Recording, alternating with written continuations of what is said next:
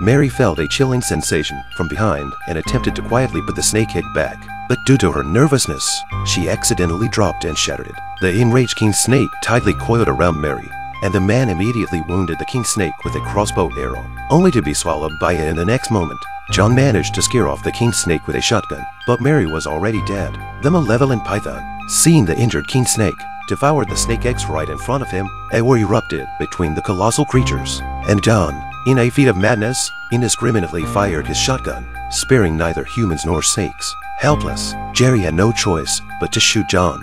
At that moment, both giant snakes noticed the fallen John, a perfect opportunity to replenish their strength. The two colossal snakes fought in a deadlock. Soon, the battlefield transformed into a subway station, as the king snake and python were unwilling to back down, both seeking to annihilate each other.